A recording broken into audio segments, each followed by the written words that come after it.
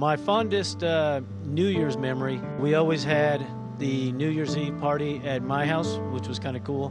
So all of our friends would come over, family would come over.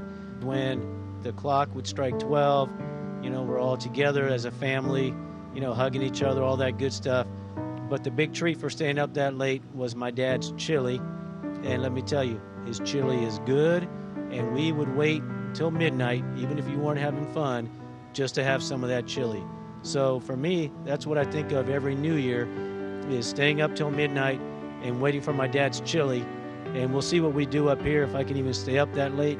And I think we have a vegetarian chili, and we'll see how that competes. As we transit the Earth in different orbits, we get to see snowy regions, we get to see tropical regions, we get to see middle weather type regions. And it's very interesting to think how everyone is spending Christmas and New Year's in those regions.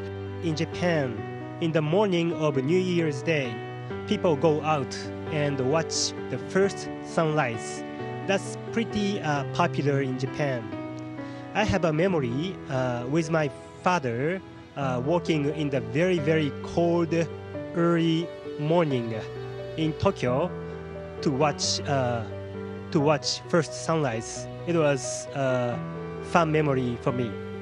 Quite honestly, I'm a morning person, so it's typically pretty challenging for me to stay awake for the ball to drop. My ideal New Year's Eve would actually probably be greeting the sunrise on the New Year, the first sunrise of the New Year.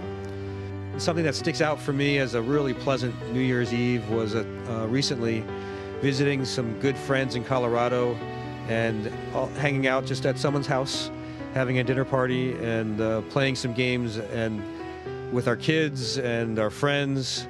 Just lots of really good quality time together with people that we really care about.